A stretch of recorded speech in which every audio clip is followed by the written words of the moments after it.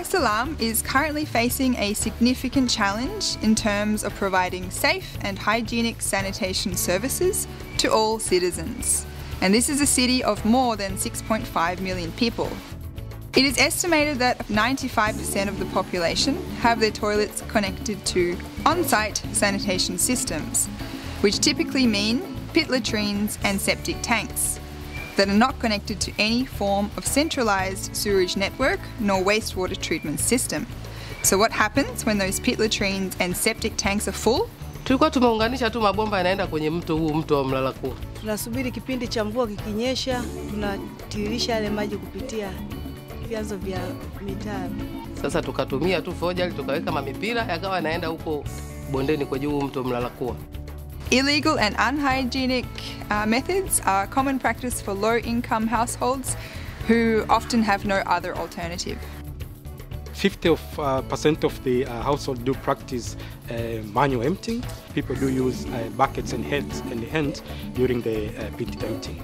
So in response to this situation, Borda-Tanzania and Ifakara Health Institute have undertaken this 4-year project called DEWATS for Dar. This project was funded by UKAID through the Human Development Innovation Fund, HDIF, as well as the German Federal Ministry for Economic Cooperation and Development, the BMZ. So the baseline survey was conducted by Ifakara in 2017 and 2018 with regards to borda-africa and the wireless where the plants have been constructed. Within this project, we constructed 2 decentralised fecal sludge treatment plants, one in the community of borda-africa, which is in the municipality of Ubungo, and a second in the community of Wireless, which is in the municipality of Temeke. In this FSM project, we implemented systems which follow the DEWATS approach. The DEWATS approach is focusing on using treatment technologies with a low requirement for operation and maintenance. They operate without electrical energy and without using complex mechanical equipment. So the main issue is like for we designers, we were designing but thinking of the operators in mind, because making the fecal sludge treatment plant as simple as possible to operate but as robust as possible, but also as simple to maintain as possible. Not maintenance free, but as simple as possible. The solutions developed within this project aim to consider the entire fecal sludge management, or FSM, value chain, from the household user interface, containment, emptying, transportation, treatment and disposal or reuse of byproducts such as biogas, biosolids and nutrient-rich water for irrigation.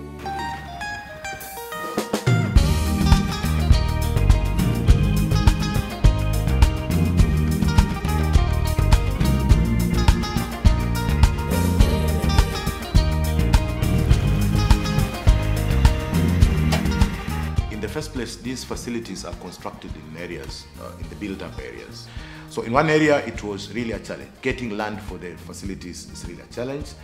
And given that these facilities are quite new technologies, quite new interventions, people thought of all the orders and nuisance after construction of the facilities.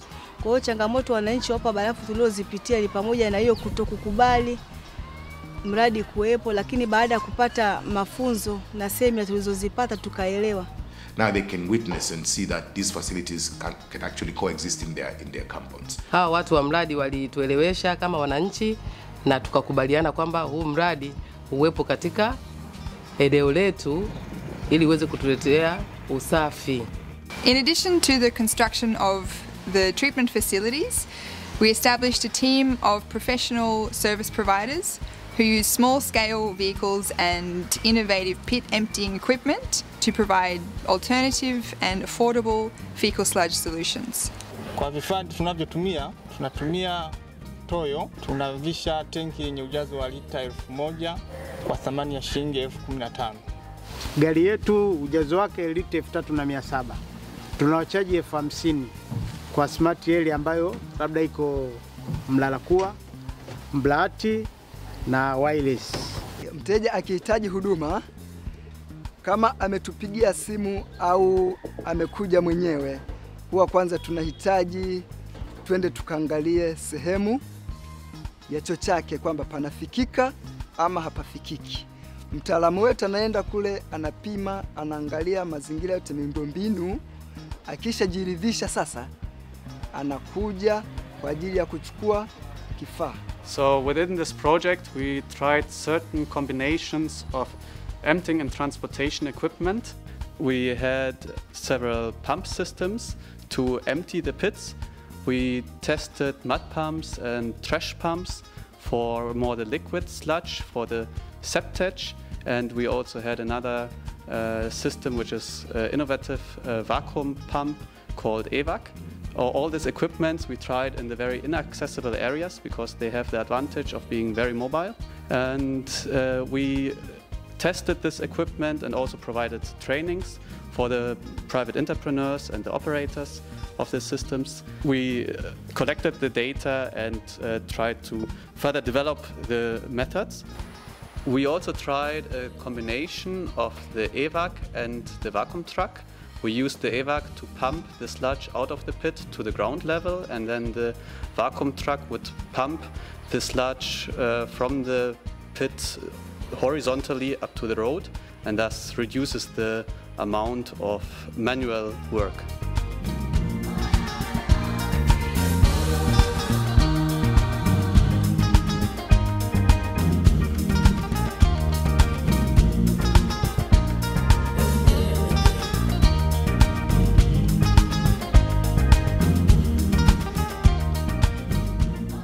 Awali kabla ya huu mradi nilikuwa natumia gari la watu binafsi.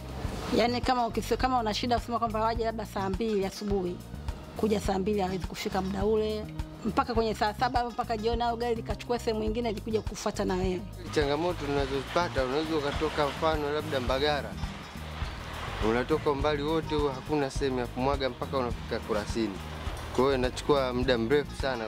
Pengine kuna mteja mwingine anakutafuta, unachukua muda mrefu mpaka yeye ana gari anatafuta gari nyingine.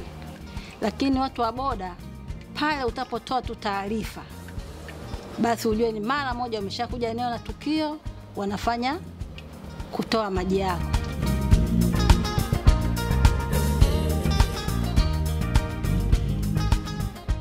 Nashukuru kwa kupata umradi. Umetufanisha yani kwamba tusihangaike, sababu mwanzo kwa tangazo tunapiga simu, magari hayaji kwa wakati. Kwa hiyo sasa hivi hapa tunakuja kwa wakati, gari inakuja kwa kushaenda hapa, au kupiga simu fast washafika. Tumeuchagua mradi kwa sababu upo karibu na nyumbani. Inatusaidia hata kama hivi labda unaweza choo kimekuta usiku, mmelala, asubuhi mmekuta hakipo kwenye hali nzuri, ni rahisi hata sio kupiga simu. Yaani unaenda mwenyewe, ni karibu. Yaani wengi tuliokuwa wengi yani vyo vyao ni vibovu au njia barabara mbovu. Kwa hiyo boda kidogo imekuja kurahisisha. Kwa hiyo kwa kila Mtanzania pale alipo inamfuata huduma hii, inampata. Awe chini, awe juu, awe bondeni, mimi namfuata pale, naenda kumtolea huduma ya boda.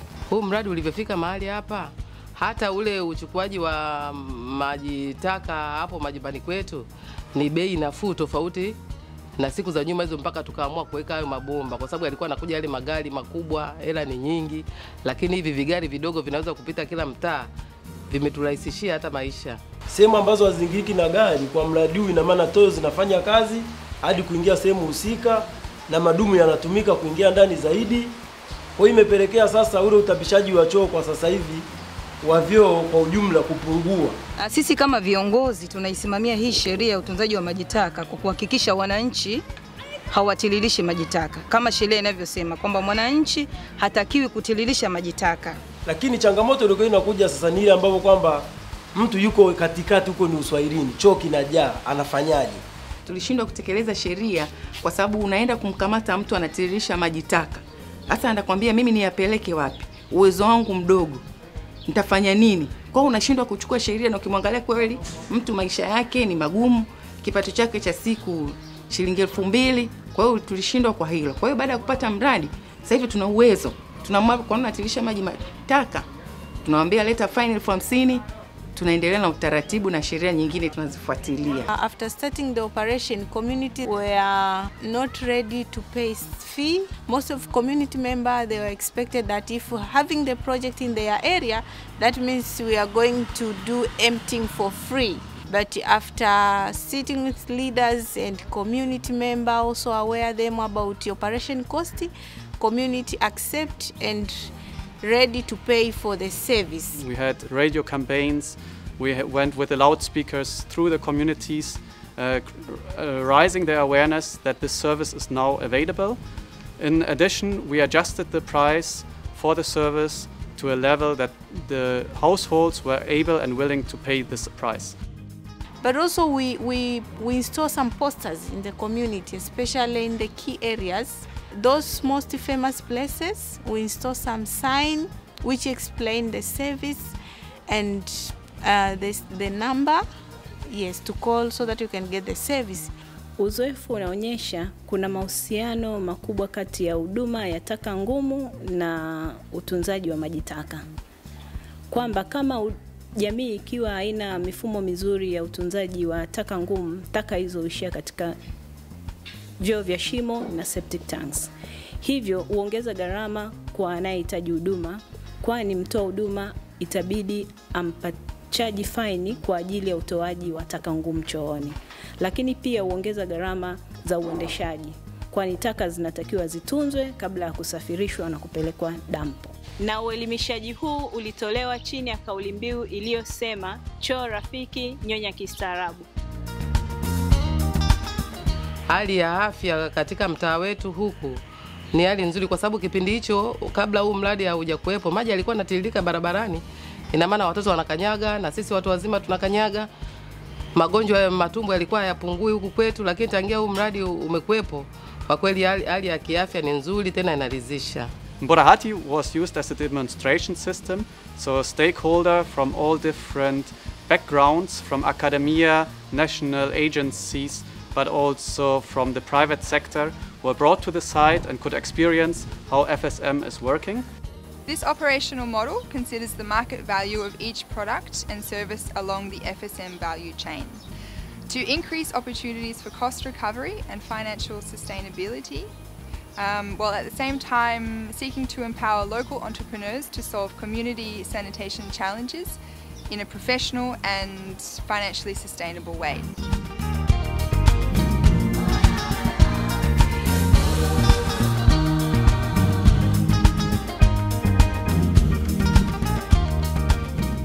Kabla boda sijaingia boda, nilikuwa nafanya kazi kambuti sina, gloves sina, mask sina, umeona dawa zenyewe za kunawia hamna, alikuwa unatumia tu kiolela. Kwa hiyo pale ilikuwa kidogo afya yangu inasumbua, lakini kwa sasa hivi naendelea vizuri, nafanya kazi vizuri bila wasiwasi wowote. Baada ya kuanza huu mradi, hata familia nyumbani tunapowarushia hela kwamba hii ni itawasaidia sehemu fulani, yani wanashukuru kwa kweli, wanasijua mtoto wetu kwa kweli amekuwa ameenda kutafuta.